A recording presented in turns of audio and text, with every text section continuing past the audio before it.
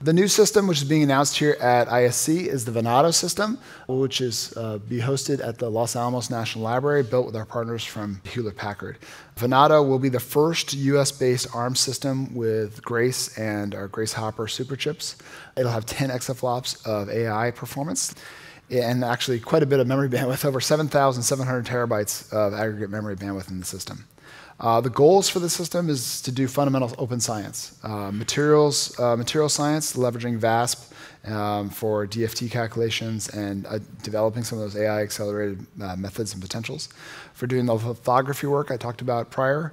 Also be used for energy research, particularly emulating and simulating power grids as a digital twin. And for fusion energy research. We're also super excited they're using this to actually develop unmanned vehicles, which are 5G accelerated drones effectively that can help detect and fight fires.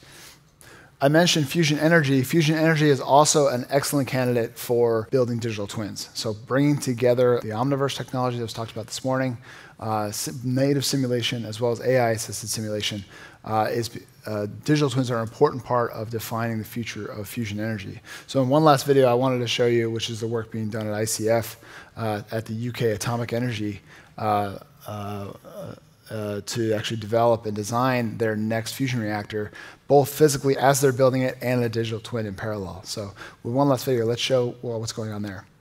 United Kingdom's Atomic Energy Authority and University of Manchester are partnering to produce carbon-free, clean power. They're testing Nvidia Omniverse to accelerate the design and development of a full-scale fusion reactor, a small star held inside a magnetic bottle.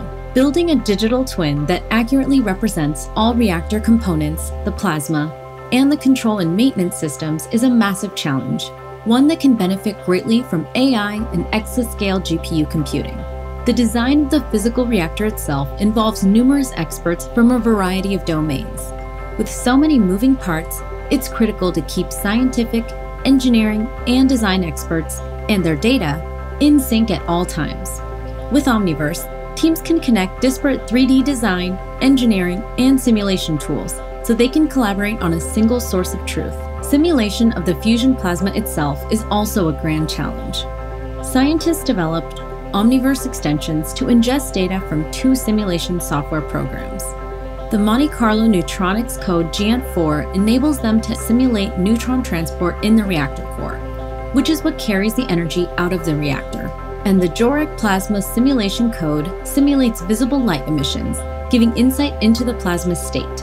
In the future, scientists will use Nvidia Modulus, an AI physics framework, to further accelerate their simulations.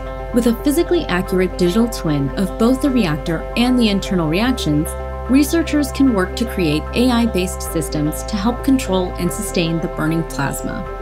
Maintenance will be performed by robots trained and re-optimized in simulation with large amounts of synthetic data generated in Omniverse. This helps them to perform tasks accurately before being deployed into the real world. In the future, the Omniverse digital twin will be synchronized to the physical reactor with real-time streams of sensor data. Researchers will be able to explore hypotheses by first testing in the digital twin before deploying changes to the physical reactor, boosting performance, improving predictive maintenance, and reducing downtime.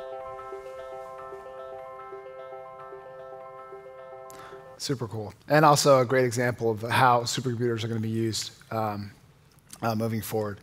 So that's the software. And we see both simulation, HPC plus AI, HPC edge, digital twin, and of course quantum computing being an important part of the modern supercomputer. And Nvidia is investing in all those areas with their different SDKs, so please do check them out.